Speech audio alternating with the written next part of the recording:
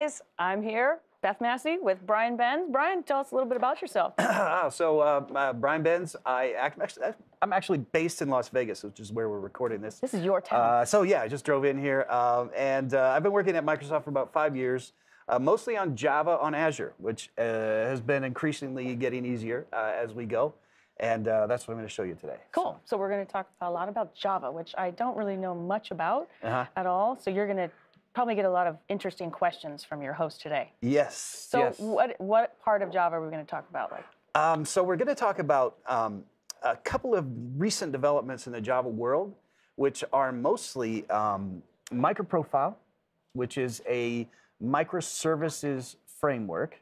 Everyone's got a way of implementing microservices, and this group, which is part of the Eclipse Foundation, decided, hey, why don't we get together and figure out if we can make our microservices compatible with each other by building them in a standard way. Cool. So that's basically what MicroProfile is meant to do. Okay. And it's also implemented this thing called open tracing, which is a way of tracking your performance through from an end-to-end process that includes multiple microservices. Gotcha. So, okay. Yeah. Okay. So we're going to talk about those two things, and I'm going to show you how you can actually run those on Azure, on container instances, and also one of our partners, Red Hat, has an implementation of Kubernetes called OpenShift. I'm going to show you how to do that as well. Oh, that sounds fantastic. Yeah. All right. Let's get started. Okay. All right. So basically, what's on this slide right now is a little snapshot of the community that is actually working with MicroProfile. Some of them actually have implementations already created, including Red Hat. Red Hat is a microservice implementation called Thorntail. So they've taken the MicroProfile standard, which is the Eclipse agreed upon standard, and they've made a reference implementation of it, and they've called it Thorntail.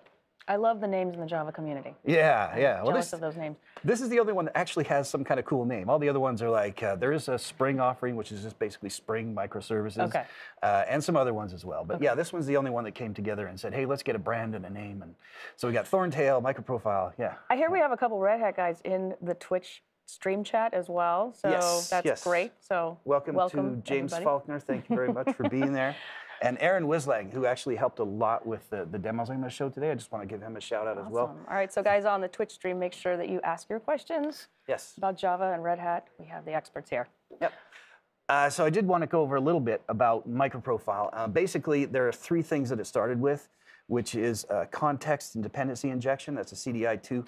What you're looking at on the screen right now, that's the bottom row there. Okay. It started back in September 2016.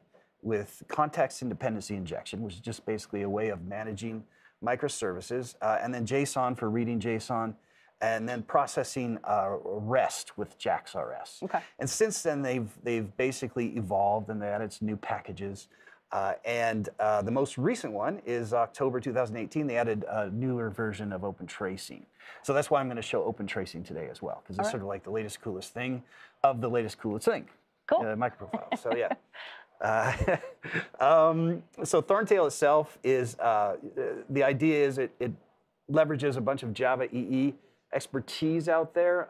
It's an open standard, and as I mentioned before, so Thorntail is an implementation that actually implements the standard that's been put together. So it's just a way of making things work. Everything works through POM XML, so it's Maven based, and Maven Thorntail is the actual command you use, so Maven Thorntail run to actually run things. And for those of you who haven't been working with Java, this might be a little foreign in the audience, but I'll show you a little bit about how this actually works. In fact, let's just get into that now. I've got some things here. There's things about working with MicroProfile with Thorntail in terms of health probes and things like that, but I'll show a little bit more details of this, fault tolerance and metrics and things later. We like real code, not slides. Yes, yes. Well, the main thing I want to show you, just before I get into the demo, is this is the whole reason behind MicroProfile. Jaeger. It's all I need to do to add Jaeger, which is a implementation of the open tracing standard. Okay. All I have to do to add Jaeger is just add this dependency into my POM file, and it pulls all the right files in and makes it run for me. And then I can just run Jaeger and look at traces of my application. So open tracing, if I may get into my browser here. So open tracing is actually an implementation that is open source out on GitHub, and it's a way of tracking multiple microservices from end to end. So you've got this thing called a trace, which is basically I made a web app call, and then I've got 10 other microservices that do things like credit card processing, inventory processing, stuff like that. And each one of those is called a span. Okay. So the microservice itself generates a span when it runs and reports back to a log file, and that log file aggregates all those spans together into a trace. So you can figure out what's going on in each one of those microservices. Is that what you're saying? Exactly. Okay. Exactly. So I'm just focusing on that part, but there's a ton of more features of MicroProfile that you can use, but let's dive into that. Cool. So what I've got here is a command window most people are familiar with. All I'm going to do is run my application, which is basically invoked by Maven clean Thorntail run. And as that fires up, takes a minute or two, it actually will start up. It generates a WAR file, Okay. and then that WAR file gets used by WildFly, which is Red Hat's implementation. Because we're using Thorntail here, Red Hat's implementation of the microservices standard. It's going to use WildFly, which is basically Red Hat's implementation of the Java app server that you can use for that as well. To do that, use a WAR file, and the WAR file actually fires up. And so we're doing a build and then a deploy, and it's actually going to run on top of this. Cool. Now, while that's running, let me go. I'm going to show you something else. I'm actually doing this all in Visual Studio Code. Visual Studio Code itself has several plugins you can use to read YAML files. For those of you who haven't been familiar with Visual Studio Code, it's an open source, free text editor that you can use. It's got 1 million extensions, and I've got about 500,000 of them installed on my machine. So I can do things like... And it supports multiple languages, and Java is one of those that it supports. Yeah, I wanted to show that. So you can actually use this for managing Java. It's not a full Java IDE, but it is a text editor. Okay. And it's great for demos like this, so that's what I use. And it's good for like quick editing of files and things like that. Is that what you're saying? Exactly. Okay. Exactly. And it's great for editing things like YAML and actual Markdown files as well, which is what this is. So while that's running, let's just check back to see if that finished. Yep, Thorntail is ready. All right, let's fire that up. So some people in the audience might be familiar with this. This is the application that we decided to build for this just because it's fun. It's Minesweeper, what we call it Microsweeper. And you can find it on GitHub on Benz Microsweeper demo. But anyway, it's just a full Minesweeper application. On the back end, it actually uses You're doing pretty good. Cosmos DB. I know. See, this is what happens when I'm doing a demo and I'm trying to do it quickly. It doesn't work. Oh, wow. Boy. You're super good. There we go. All right. And, you know, you do a couple of these. Oh, there you go. And you get the idea here. So it's Minesweeper. It's an application. Every time I finish a game, it writes over here to the scoreboard. It also writes this in Cosmos DB on the back end. Okay.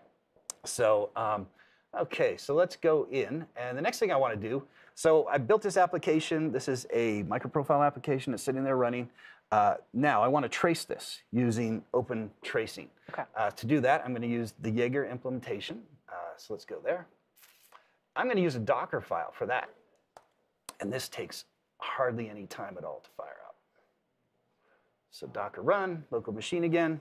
So you're running everything locally here, right? Yes. All the microservices, everything is running locally. Okay. Exactly. Where's Azure? We're going to get to Azure. No, that's cool. But right now, I just want to show how this actually runs. And then we're going to actually deploy this out to Azure Container Instance. So this is Jaeger. So Jaeger is a way of visualizing traces, okay? So open tracing is the actual service. And as you can see here, there's nothing that's been found. So if we play over here with some more games of Microsweeper, there we go. You'll see a couple of traces in there in a minute. Each time that something is saved to the scoreboard, there's a trace that happens. Another great game. Oh, there you go. I know. Okay. It's just, you know, and that's, of course, Murphy's Law. This isn't when you want the great games. So anyway, let's refresh this. So over here, we're actually going to find some traces. As you can see, Jaeger query is now lit up. So the basic traces you get are Jaeger queries, and Jaeger query is just something that actually runs and checks to see if Jaeger's running. Okay. And, it's like a health check? yes, Okay. basically. And this is a trace. Actually, no, sorry, this is a span, and then the trace is this end-to-end thing. And basically the way this graph works, and it's a very simple graph, this is the free version. There are other versions of OpenTrace and implementations out there that you can use that are a little more robust, but this one's just the basic free one. And if this circle is larger, that means the actual trace is taking longer. I see. If it's up higher, like this one, that means the actual span is taking longer. So the whole end-to-end process. Okay. So that's what we're looking at here. So that's just basically Jaeger running locally. And there's a bunch of environment variables you can set in Jaeger to actually display things a little more granularly, and I'm going to show that in a minute with some environment variables that we set up. Yes, okay. Yes. So let's go in. Let's continue on. So that's just running locally. Let's fire up I'll skip over the properties for now, and I'll show you a demo of those properties later. But the next thing I'm going to do, I'm going to just take this. So in Visual Studio Code, I can fire up a window, a bash window. Let me just close that one because I already used that one. And basically, this is Windows Subsystem for Linux. Okay, so I've been at Microsoft for a while, yeah. But most people at Microsoft are not familiar with the Windows Subsystem for Linux or using Visual Studio Code for Java and things like that. I live in kind of a totally different world. Yeah. It's starting to change, but for now, it's sort of a very different from what most people are used to seeing when they're working with Azure. And in this case, what I'm using here, I just hit Control backtick in Visual Studio Code, and it actually fires up a Windows Subsystem for Linux window inside my Visual Studio Code. And that actually is a full implementation of Ubuntu Linux bash running on top of Windows. And you can run that from your command line. You can just open a window. Or if you have it already installed, you can actually set it up here and run it as well. It comes with Windows 10. It's free. It's right out of the box. Yeah, it's out of the box. That's cool. But yeah, so basically Control backtick, I've got mine set up for Windows Subsystem for Linux. And then I can actually execute some commands. So let's go up here. I'm going to set some variables first. See, now I mentioned Aaron before. I'm going to call Aaron out again. Aaron Wislang, thank you for setting up this particular script for this demo. He wrote it on a Mac. So as you can imagine, when you run a batch script on Windows, it's harder. But if I use Windows Subsystem for Linux, I can just fire this up. I set all the same environment variables and everything. So I'm actually in a bash environment, and it works just as well as it would on the Mac. On the Mac, thank you. So we're going to create a resource group. This takes a minute. So is a resource group like, you mean like an Azure resource group, or is this different? Yeah, we're setting up an Azure resource group. So by the way, I'm doing all this live from scratch, nothing pre-baked. Yeah, no, this is real. And basically, that's what we wanted to show in this particular demo. Awesome. So you're sending commands to Azure. Yeah, so I'm actually just right now sending commands to Azure through my Windows Subsystem for Linux image. I've already logged into my Azure account. And it's set up. So I created a resource group, and then I set up an Azure Container Registry, which is a private registry you can use. People who work with Docker are probably familiar with Docker Hub, and that's a public registry. You can pay extra on Docker Hub to have private repos, which means you, just like GitHub, where you actually store private Docker files that you have sitting there. Azure Container Registry is a paid service on Azure that you can use to actually store private containers as well. And the reason why I want private containers, private images. The reason why I want that is because I have Cosmos DB connections and things built into this application that I don't necessarily want to share with the public. Right.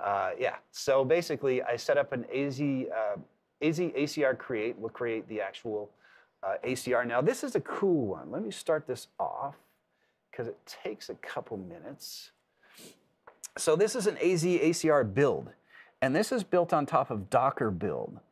And what that does is it's actually going into, let me show you the Docker file here.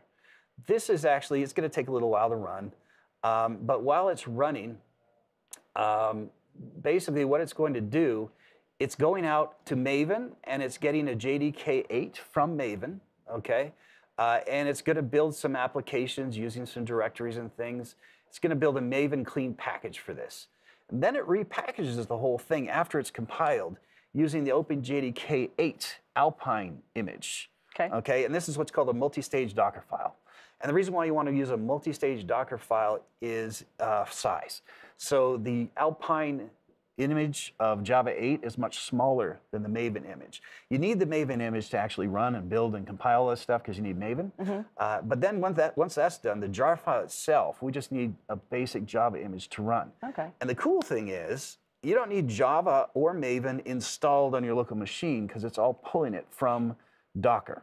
So it's pulling it from the Docker Hub using these images, Maven 354, and then OpenJDK8 Alpine. It's actually pulling those down. So if I wanted to, I didn't do it today, but if I wanted to, I could run this on my Azure shell. For those of you who haven't seen this, shell.azure.com is a pretty cool thing. It's actually a full bash environment on Azure. There we go. So it's taking a second to start. There we go. But I have my Azure CLI on here. I have Cloud Foundry. I have Terraform. I have all kinds of things built into this shell so that I can actually go out to shell.azure.com from any computer, from that dodgy computer in the hotel lobby, and I can actually do stuff here. That's cool. This is the coolest thing. So I wanted to show this. That other thing takes a couple minutes to run. So this is Visual Studio Code, an implementation, in shell. So I can actually do things. Here's the same code that I was working with. Where is it here? There we go. Here's the same code I was working with. You don't get all the, the interpretations of every file. Actually, it does. It does YAML. So it'll actually work with all the files here. And I could have actually run this technically from here as well, just as well as I could run it on my local machine. Yeah. So this is actually some pretty cool stuff people might not know about. Right in the browser. By the way, there's an app on Azure as well. You can use an iPhone app or an Android app, not to run code, but just to run the shell. So you can actually go into Azure Shell and do that as well. That's awesome. So yeah, it's pretty cool stuff. Let's see here. All right. From there, let's see what we got here. Hey, good, it's successful. So the actual build was successful. Let's go in and we got to continue on. That was the slowest part of this demo, cool. So good. So now what we're going to do is we're actually going to get some credentials. So we're going to get some credentials here that actually allow our Azure Container registry to talk to an Azure Container instance. So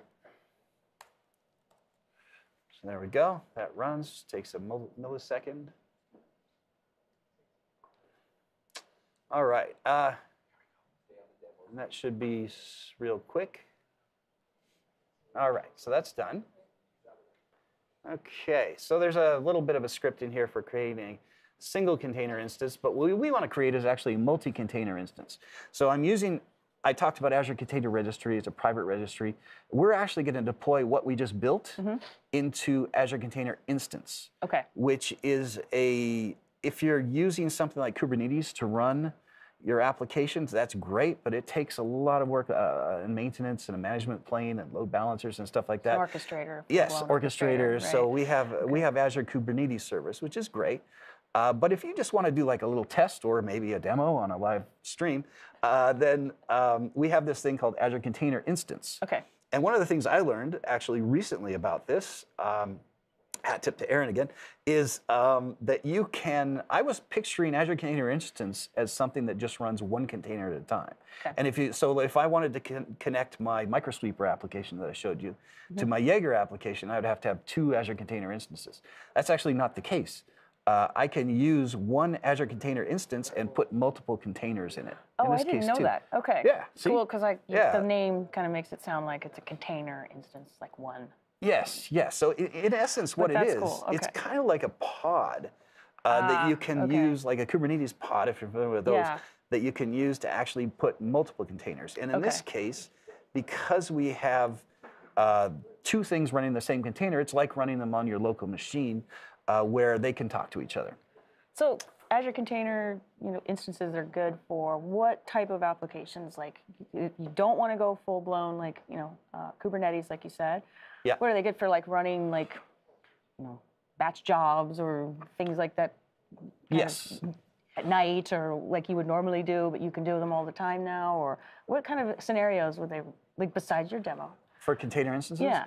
They're really, really just good for firing things up quickly and testing And testing them, okay. Yeah. So I can run this whole thing end to end in about 4 minutes, in a normal circumstance. But if you want to set up Kubernetes, right. Even on any platform, not just ours, but any platform, it's a lot more work, and you have to worry about manifests, and you have to worry about load balancers and applications and interfaces and ports and all kinds of things. This thing is just really, really quick and dirty, if you will, way to set up a container. I want to just run this container. So if you have something you want to share with a customer or a colleague or something like that, I see. And you want to make it sure it runs before you share it, you can just fire this up and then send them a link and say, here's your container instance running. Cool. So that's the kind of thing I think is the best use of this. Gotcha. Yeah. You can't say it works only on my machine anymore. Yes, yeah, it works on it Docker. It works on everybody's machine. It works on Docker, that's it. So basically what I'm going to do here is I'm actually going to build a custom YAML based on the variables that we put together. So let's start with copying our deploy ACI YAML. So the thing called deploy ACI YAML is just a way of, it's a really simple manifest, and I'll show you an example of it when I'm done. And then we're going to set up the custom images here. So basically what it's doing is it's taking all the environment variables that I created earlier, and it's putting them into a YAML file that we can use to deploy. And if we can do a cat here, or we can actually just literally open the YAML file now. And it's basically got all the information. We have a local location for this ACI instance, the image that we're going to use from our ACR instance that we created, our Azure Container Registry that we created. The name of the service is Microsweeper. And then there's a little bit of information here. I did mention the environment variables. So there's environment variables that you can use in Jaeger to customize your processing of that. Gotcha. And in this case, there's just 3 that we had to do as a minimum. And then you start up, this is the image we're going to use, Jaeger tracing all-in-one latest for Jaeger. This is actually coming from Docker Hub. Gotcha. So we've got our custom image, which is coming from our ACR. That's this one here. And then in the second container, we've got our Jaeger image, which is coming from Docker Hub. And once we actually run this, it's going to set all this up. It's going to open some ports. These ports are used for communicating between the traces and spans and the different agents and things that Jaeger uses to talk to open tracing. And by the way, you can find all the more info on the Jaeger implementation on Docker Hub. There's all kinds of images there, and then links to the GitHub repos for those images as well. So much more detail. That would be a session all by itself. So there we go. So that's that. So we actually created the YAML file, and we're actually going to go ahead and just use that YAML file right down here, deploy ACI YAML. So AZ container create, it's going to create our image. It's going to use the resource group we specified. It's going to use the name of the Azure Container image that we created. And it's going to use that YAML file to actually generate everything. So let's just go ahead and do that. And this actually takes a very, very small amount of time. So one question while we're waiting really quick. Yes. Skull Crusher for life. Thanks for sticking around all day, dude. Hey. Not a Java person, but can you save a trace if you detect a problem to sort of replicate the problem and then troubleshoot it knowing all the steps it took? Yes. Yeah. So basically, by default, open tracing keeps everything. And you actually have to set flush intervals if you want to actually get rid of anything, which is a good idea because it'll store things in a variety of backend data sources. But the main one is just HBase that it uses, which is an in-memory database on the backend. And you have to flush that every once in a while. Otherwise, it'll just start to get really slow and actually slow down.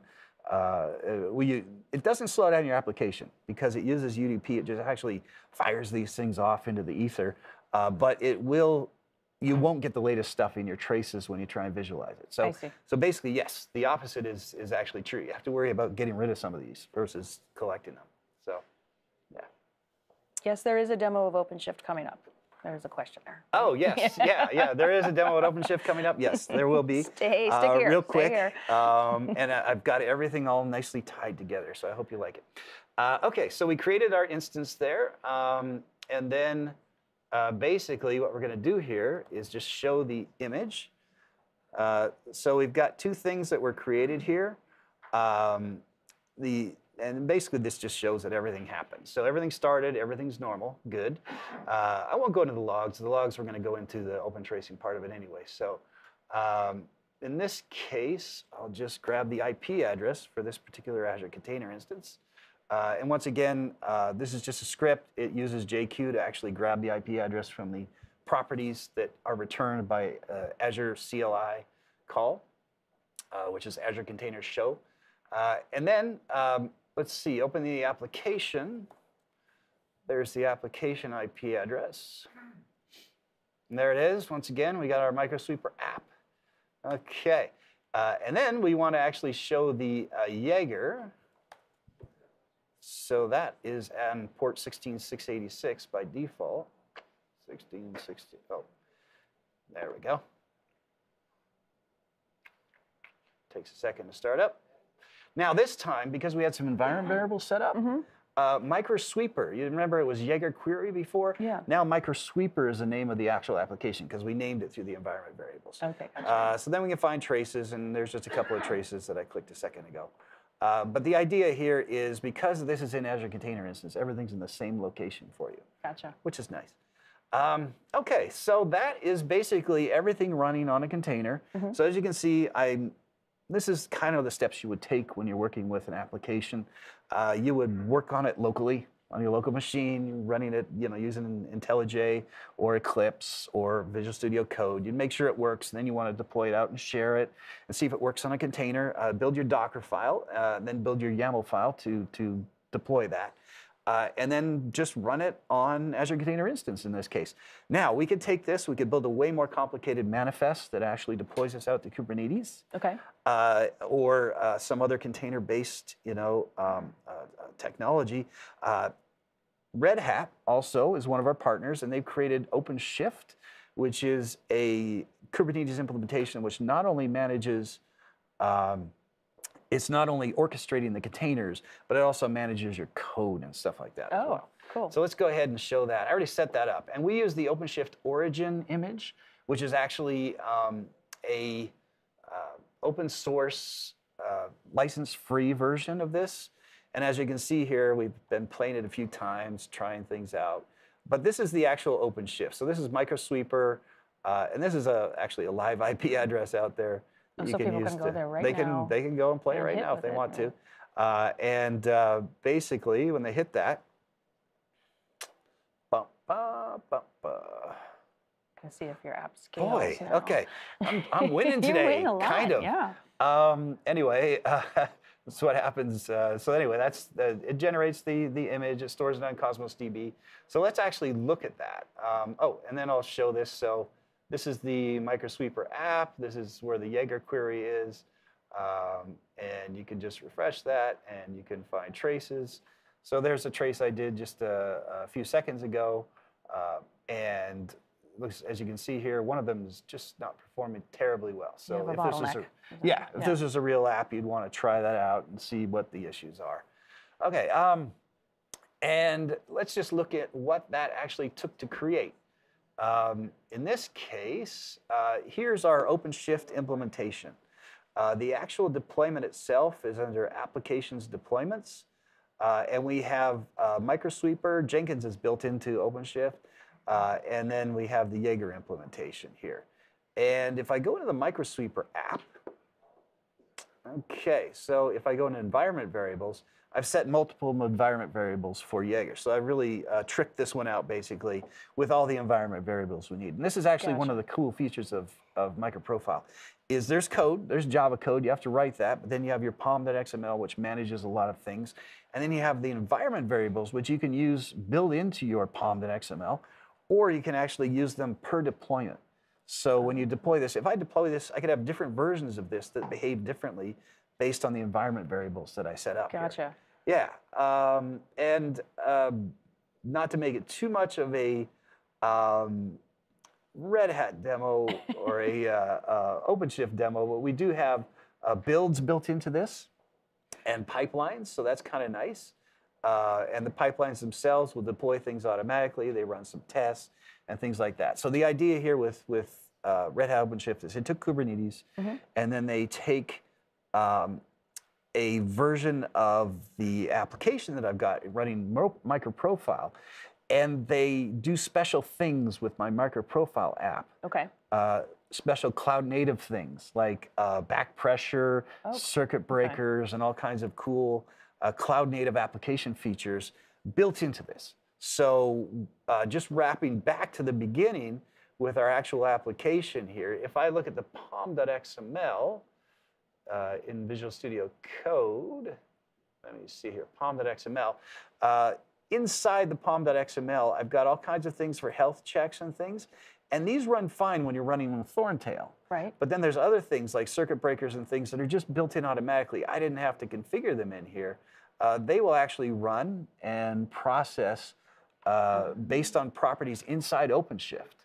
And is that also because you're using a standard? You're using a standard. Yes, so I'm using MicroProfiles. And so it knows how to hook into all of that stuff? Exactly. That's the idea. Okay, exactly. Got it. So that's the idea. And that's kind of the promise of MicroProfile itself. Okay. So it's an independent, open standard. And the idea here is Red Hat can write an implementation of Kubernetes, which is another open source standard. And they can actually adapt that application based on the common language that they're using so we can take Kubernetes, we can write some MicroProfile features, and then those can run. So another app server like Tommy Tribe can do similar things when they're handling MicroProfiles. Gotcha. And other app platforms. So it enhances the life expectancy of these microservices. It does all kinds of stuff for you to manage them. Right, yeah. Okay. So it helps with scaling and management of your actual application and things like that. Well, that's actually really cool. Yeah. That's neat. So that's basically the session that I had put together. We watched three things. We watched MicroProfile running locally, and then Azure Container Instance, and then showed you the same thing running on OpenShift. So. Awesome. All right. I don't think we have any more. Oh, we do have one more question right here. Can we use Visual Studio 2019 to develop Java FX projects? Oh, Visual Studio 2019 doesn't handle Java necessarily. I mean, you could implement any Angular or JavaScript-based portions of that project, but to do the whole thing together, you'd probably want to use an IDE like IntelliJ or Eclipse. Typically, Eclipse or IntelliJ is really the IDE. Yeah, NetBeans. NetBeans. Okay. I'm going to get. People are going to get mad at me if I don't mention NetBeans. I actually remember that name from a long time ago. Yes. So VS Code's good. It's very good for quick editing and especially all of these files. It has nice syntax highlighting. It has really good, editing experience. You can still edit your Java stuff. Correct. But you really typically use a full-blown IDE, just like .NET developers do. They typically use a full-blown IDE, and that happens to be Visual Studio for .NET, but happens to be Eclipse or IntelliJ for Java. Yes. Okay. So Eclipse is sort of the open standard. They have a free version. IntelliJ has a free version, a community version, but they also have a paid version that a lot of big enterprises use. Fun fact, most enterprise Java developers, which is most Java developers, run on Windows machines. Interesting. Yeah. Everyone thinks it's sort of like the Mac world. So the development environment is usually Windows? It's usually a Windows operating system, and then on top of that, they're either running Eclipse or IntelliJ. Okay. Or NetBeans, and deployment is in deployment. Linux. So there's a lot of different features inside of Eclipse or IntelliJ that help you manage your project interactive. Breaking down projects into different, segments and sharing information back to usually a Jenkins server for CI. Gotcha. And then we also have Azure DevOps, which works really well with Jenkins. I was going to ask that, Ed was here earlier talking about Azure DevOps, but a lot of great features for Java developers in that area as well, right? Yeah, no. So, of course, the big one is free private Git repos. Yes. That you can use to build, on other platforms which are Git-based, you have to pay for private repos. For us, you don't. And then building pipelines, of course, big advantage is if you're working with Azure on Java, you already are authenticated with your Azure account when you're working with your projects in Azure DevOps, and it's easy to build pipelines and things. In fact, I wrote a blog a while ago that shows integration of... cool. Yeah, it actually shows integration of Jenkins, the way that you can play off Azure DevOps strengths and weaknesses. So nice. let me... while you're looking it up, one more question came in here. Yeah. What is your favorite VS Code, or what are your favorite VS Code plugins for Java? So if you want to play with VS Code and Java, what are the top 5 plugins you need? Let's go through my extensions. Let's go through my extensions. So Azure CLI Tools is a big one. As you can see from this, I use CLI a lot. Terraform, if you want to use Terraform. Debugger for Java is a very good one. That'd be handy. Yes, there is actually a Java pack. So there's a Java extension pack right here that actually downloads all of the essentials for working with Java. And then there's some stuff on top of that, like the CLI and Terraform, things like that I particularly like. Red Hat's Visual Studio Code plugin for Java is actually the main feature that everything else is based on in our extension pack. So as you can see, we work a lot with Red Hat when it comes to Java. Yeah, they're awesome. Yeah, they're really good. But we actually work a lot with them with .NET too. Yes. Steel Toe. They're actually on the technical steering group of the .NET Foundation too. Yes. It's been great. Yeah. Well, Brian, this is super informative for me. Honestly, I'm really happy that we have actually a lot of great tooling support as well as Azure support for Java developers. You really opened my eyes a lot to that, which is great. Anything else you want to say to the audience out there? No, just try out our offerings for Java. And let us know. We really value your feedback. You can contact me on Twitter, Benz, and we actually have a Java CDA handle as well, which is Java_CDA, and a few other. We have a whole team that's working on Java that we've been building things. We'd like to know what people think out there in the Java world, see if we're on the right track, make sure that we're building things that everyone's looking for. Cool. And definitely would love some feedback and let us know how we're doing. And try our stuff out. It's easy to use. You don't have to learn a lot of new things. There's some things that add value that you can learn, but you don't have to. You can use everything as is that you're already used to running with Azure as well. Cool. So, all right, Brian, thank you so much. All right, so